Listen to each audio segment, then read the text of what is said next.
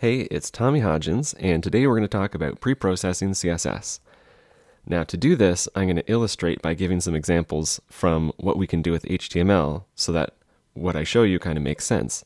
So if you're familiar with working with HTML and DOM in the browser, you might have heard about the DOM parser interface.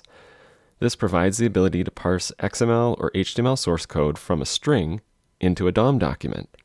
So if you have JavaScript, you can take a string, parse the HTML inside of it, and be working with the DOM nodes without having to add the HTML to your actual HTML document. So this allows you to pass the DOM nodes around. It allows you to perhaps output them in different ways. And one of the ways that you can work with it is using this XML serializer.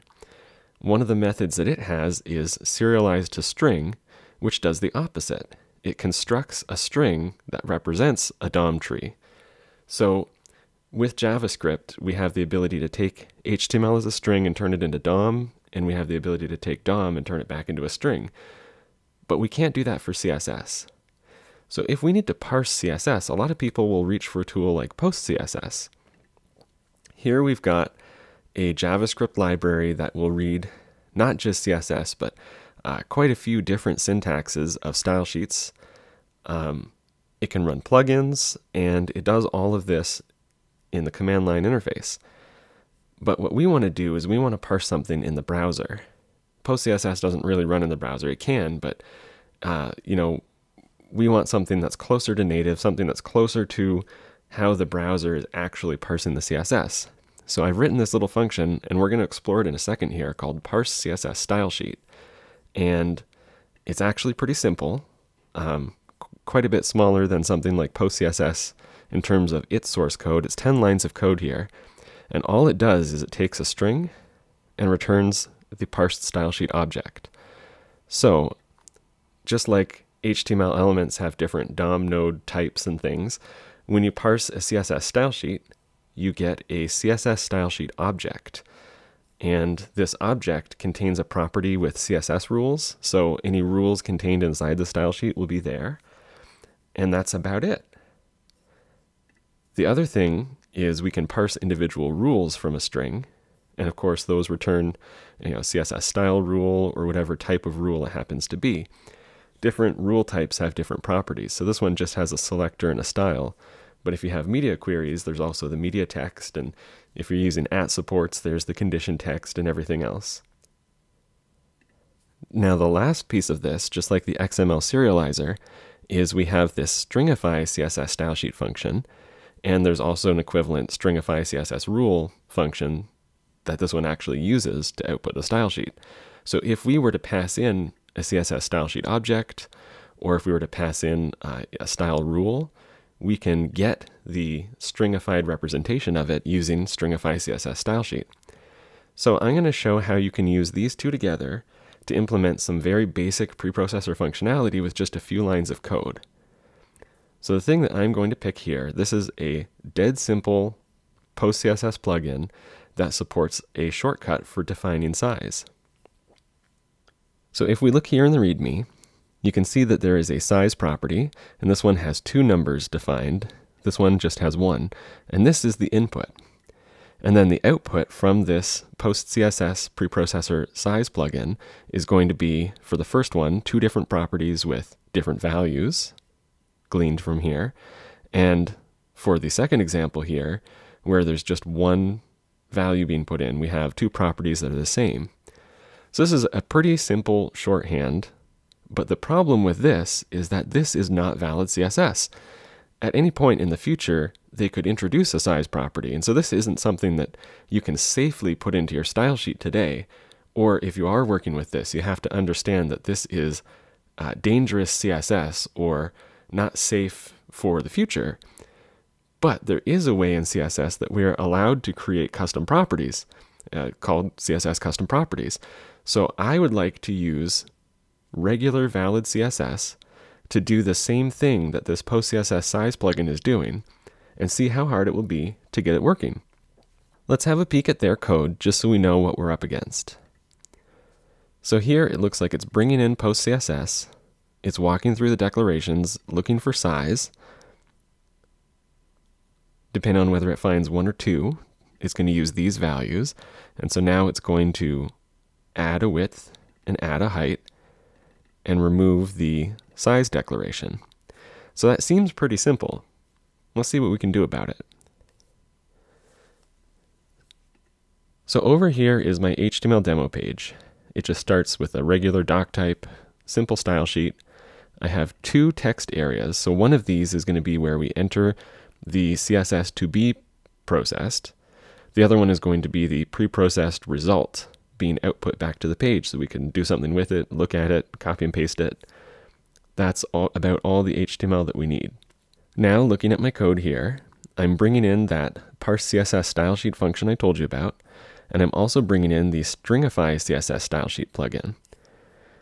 I'm saving a reference here to the input and output, and on key up, blur, paste, and window load, I'm going to run this function. And all that this function does here is it sets the output text area's value to the stringified style sheet that has been run through a preprocessor function. And the style sheet that we're giving to the preprocessor function is the input value. And then I can define a list of plugins here that we're going to run on that style sheet. So I have defined one called Size Expander, which we'll see below, and that's the only plugin that this particular demo is going to use. So the rest of my code here is just this preprocess function and our one preprocessor plugin that's equivalent to the PostCSS size. So here in the preprocess function, we're going to pass in a CSS style sheet object as well as a list of plugins. Inside, there's just 2 functions defined to process a style sheet, which we feed a style sheet in, and that's what we do is we process it. We take an array from the style sheet CSS rules, and for each rule, we're going to run it through this process rule function. Now, because a rule can contain CSS rules itself, think like a media query is a CSS rule that has CSS rules inside of it, if we find a rule that has rules nested inside, we just send it back up through here and have it process all of its rules.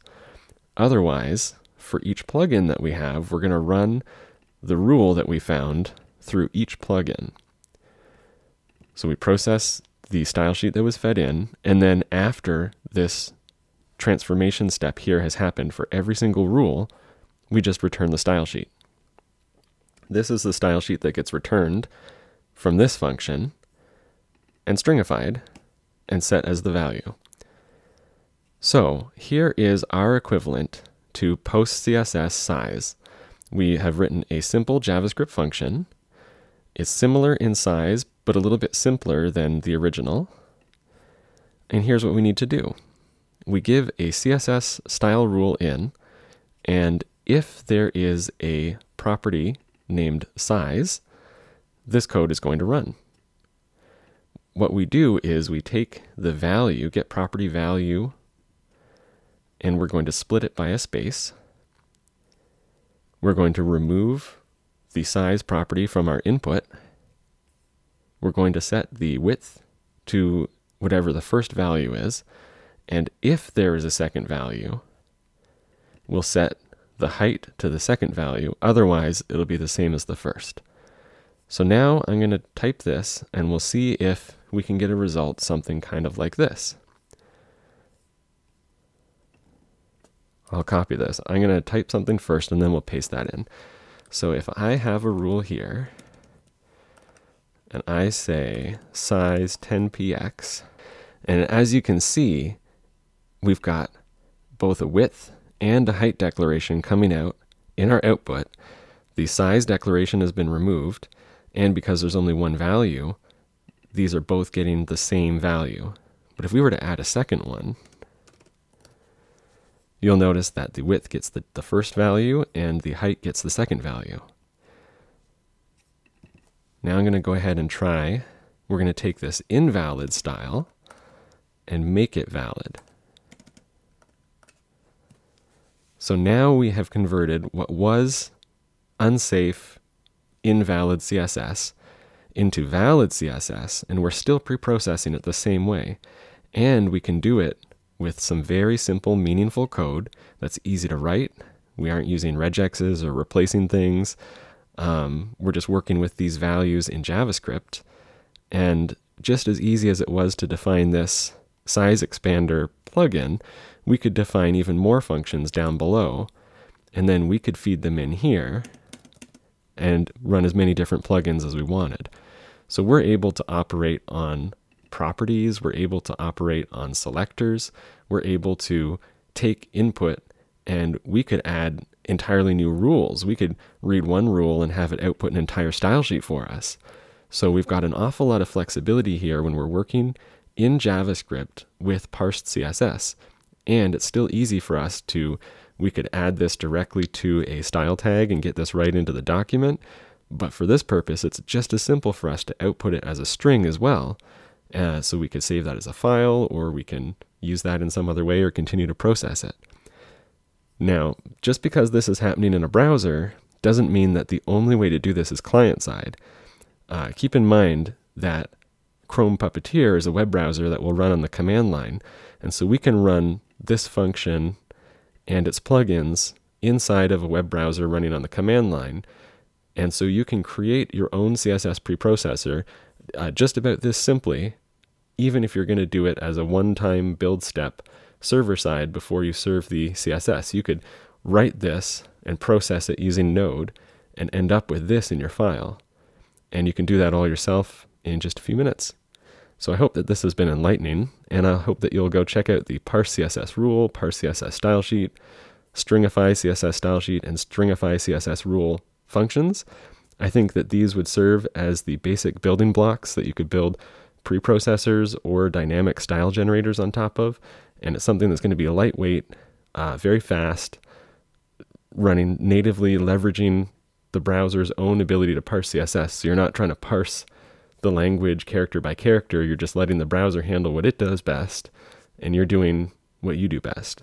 So until next time, you may want to process a smash on the like button and subscribe for more videos. I'm going to be doing an awful lot of experiments with CSS this year, and having tools and building blocks like this is going to make it so much easier. Catch you next time.